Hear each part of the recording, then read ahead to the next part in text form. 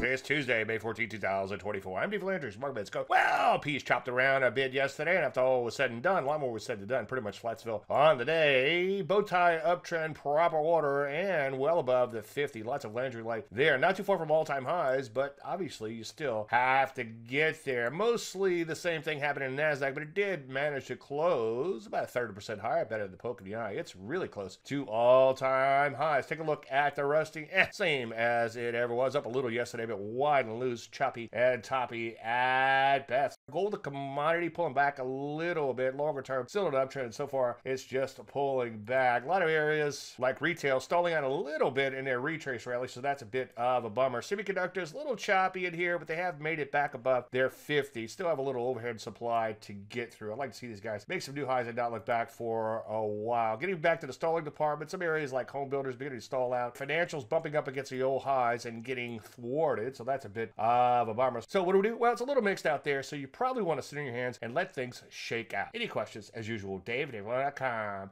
I'm Dave Landry. You start a market in a minute.